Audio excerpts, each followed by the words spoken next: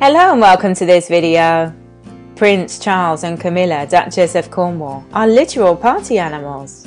The royal couple had some fun with animal-themed face masks during a Clarence House reception for the Elephant Family Animal Ball on Thursday.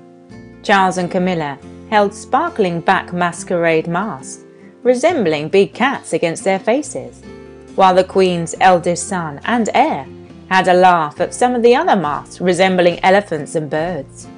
The ball was held to raise money for the Elephant Family charity, for which Charles and Camilla are co-presidents.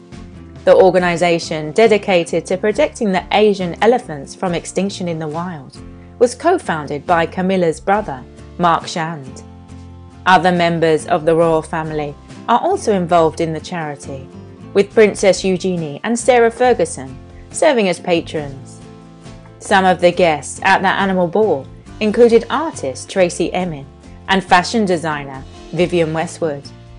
The dedicated efforts of Elephant Family are helping to highlight and resolve the issues faced by Asia's vulnerable elephants.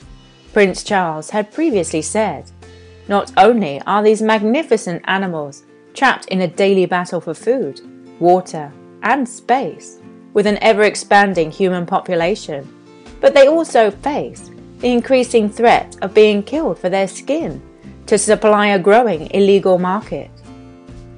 He added, "Elephant Family's work is helping to secure a long-term future, not just for Asia's elephants, but for the wider biodiversity of Asia's forest and wild landscapes, which are vital to the survival of all of us."